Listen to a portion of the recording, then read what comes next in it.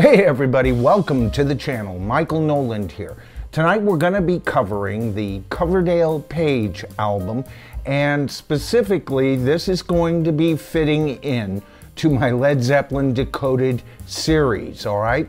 So if you're behind in that series or you haven't caught up on it yet, take a look at my playlist section, and of course Led Zeppelin Decoded is located there. Alright, like Robert Plant, the reason I am covering Jimmy Page's solo album here is because, well, Led Zeppelin, the story continues after the death of John Bonham in many ways, doesn't it? Whether that has been a collaboration between Plant and Page a couple of times, or whether it's all three members getting back together with John Bonham's son, Jason Bonham, and putting on one last concert, the story can't help but continue. Now, you know, when this album came out, it was a very interesting time, not only historically speaking, but for me personally as well. You see, in my 30s, I had decided to finally go to college, and I had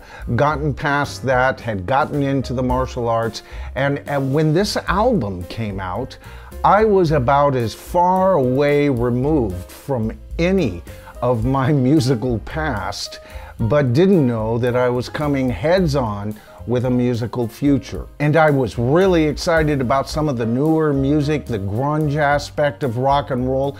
And by the way, much of what we're going to be covering in tonight's video will be from a press conference where the press questioned both David Coverdale and Jimmy Page quite extensively. But you know, when I heard this album, I'll tell you what I think of this album in general. This has got to be one of rock and roll's best albums that you can put on in a car as you're driving down the freeway. And the longer your trip is, the more enjoyable that trip is going to be. You know, back in those days, I was driving between Santa Rosa, California and Sacramento, the capital, and these were long trips because to me, this album is just one of those road albums that sounds the best in a car, properly balanced for the driver, of course. You know, it's interesting. One of the things that they kept saying at this press conference was that this was by no means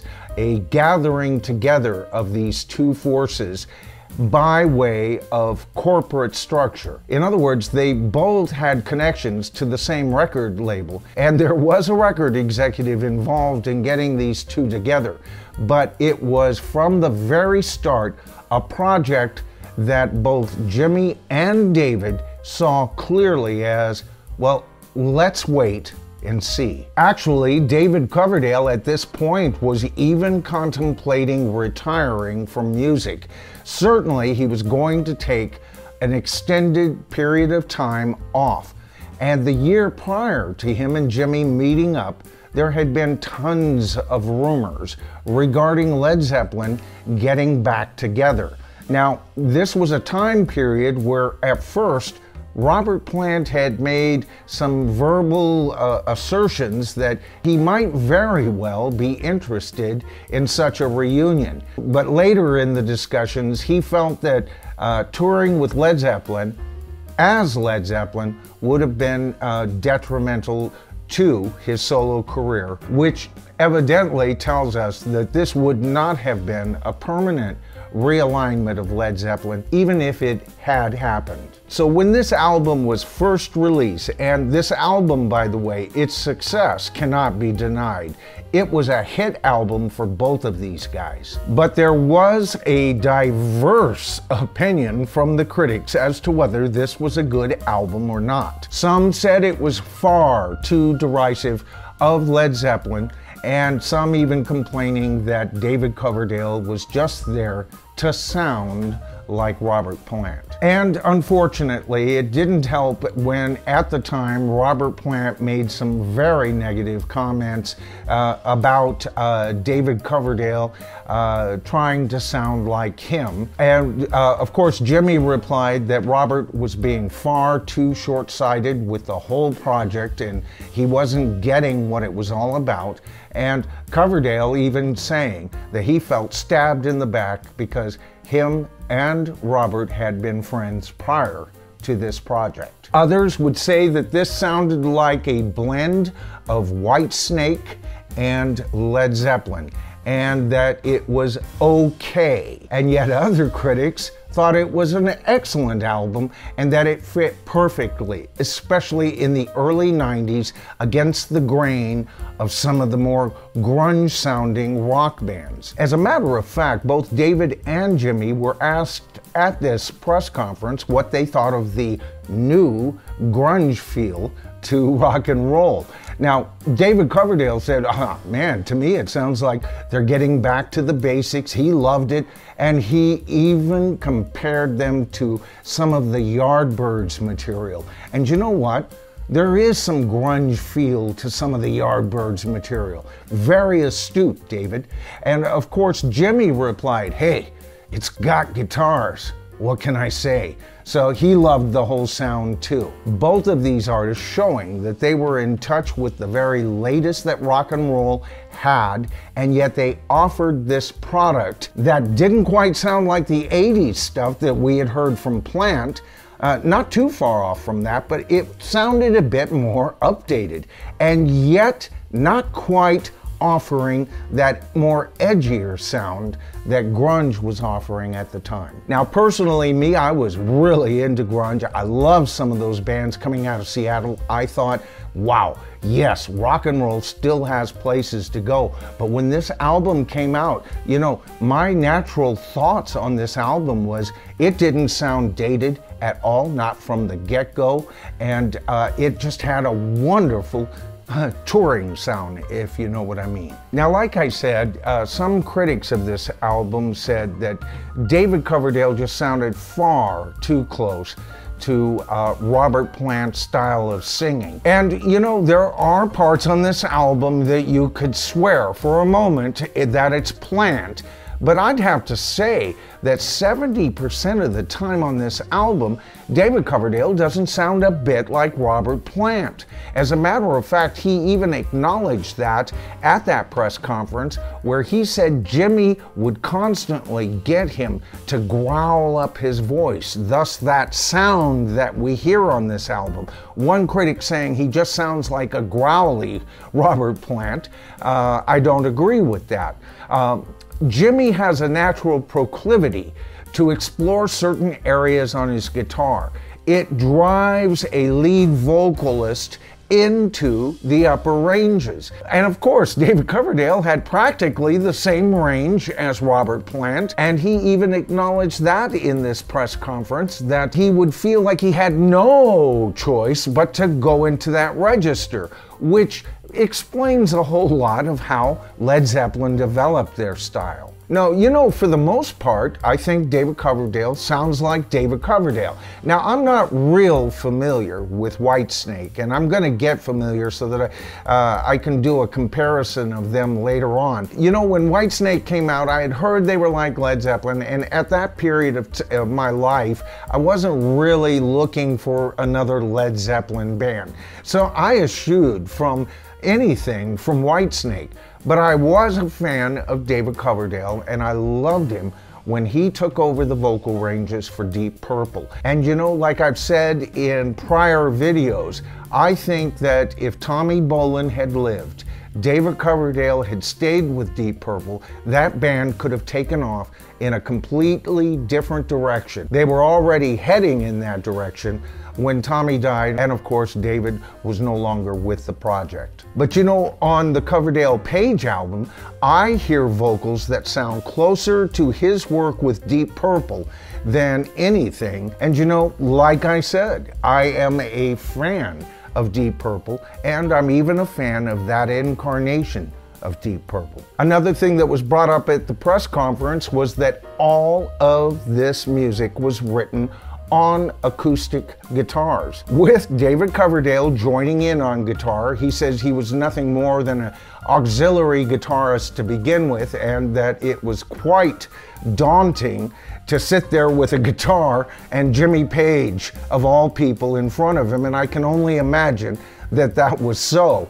But he did want to lend and have something to do with where the guitar went, and or at least to understand it with his understanding of guitar, so that his vocal approach would be appropriate for the tune. Now, another question that was brought up at the press conference was, when did they know that some of these songs would actually have a more heavy rock feel to them, since it was all written on acoustic guitar? And Jimmy, right to the point, said, oh no, we knew what was electric and what was going to be basically acoustic right from the get-go. He said he could just hear it in his head, even if he was on acoustic guitar. Ha, the magician, Jimmy Page, my favorite guitarist of all time. And another thing that they brought up at that press conference was that both David and Jimmy agreed from the very outset on a wait-and-see approach,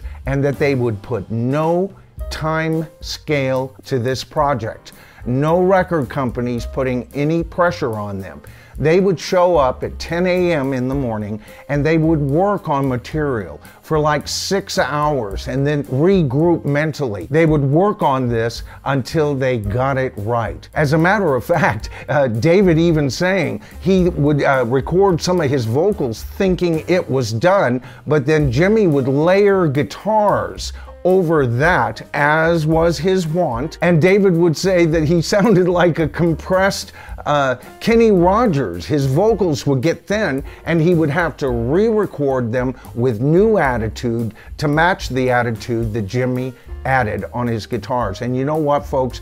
I hear that on this album, and maybe it's that attitude, that almost evolving kind of sound throughout the album, that makes it such a great car album for me, because on a trip you have a limited time, but there is a progression, and it's so easy to follow the progression of this album. Now, they also covered their entire songwriting approach at this press conference, and the reporters asking if Jimmy had any input whatsoever regarding lyrics. And Jimmy immediately said no, that he did not provide actual lyrics, but he would just give his general input.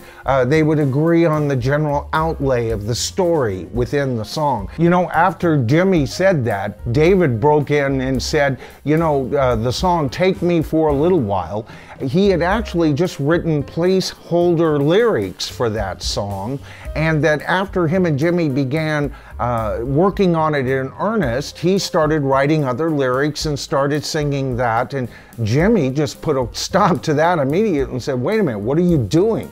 And he says, I like those original lyrics. And so David said that this was one of those songs that was written in a hurry, quickly, and was complete, but for whatever reason, he never saw it as complete, and that it was Jimmy that saw that the song was truly complete.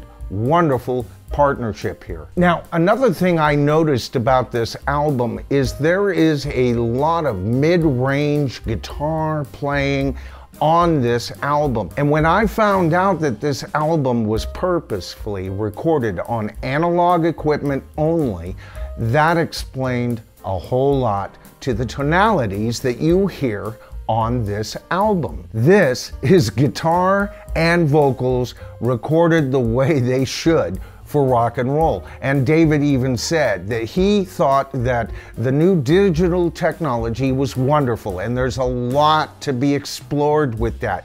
But for just a good rock and roll sound, nothing beats analog equipment. When asked what was Jimmy's favorite song on the album, he said, Shake My Tree. And I gotta tell you, that's a favorite of mine as well. You know what? There is no particular track that stands out on this album. They are all so excellent and on an almost even level throughout. It is one of those rare classic rock albums that you can listen from the very beginning to the very end and just want to turn that sucker back over and do it all over again. So, the question on the thumbnail was, is this Jimmy Page's very best post-Led Zeppelin work? And I say a wholehearted yes, it is. Now, I'm not saying he hasn't done some excellent work. I love his live playing with the Black Crowes.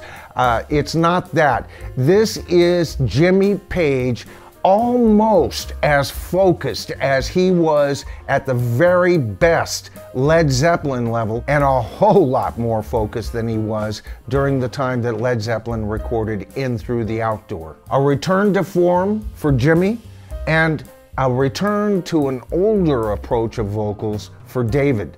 I love this album. It is one of my favorite albums in rock and roll, but that's my opinion, and I'm sure the tribe will let me know in the comments whether I'm right or wrong on that. But anyway, listen, if you enjoyed the video tonight, give it a thumbs up, please. That helps the YouTube algorithm better identify the channel to a larger audience, and the channel grows as a result. The names you see in front of me are brand new subscribers. They are there. We are accepting new subscribers up until October 28th and still will give them their shout outs as you see in front of me. But after that, I've got to cease that, folks. It's taking up too much time. But if you're signed up to the channel as of October 28th, you will get your shout out. I guarantee it. Now, if you haven't subscribed to the tribe as of yet, it's so easy. Just hit that subscribe to the tribe button, hit that top bell icon, and you'll be notified of all of my future videos. I'm Michael Nolan. This is The Bottom Line, and I'll see you in my next video.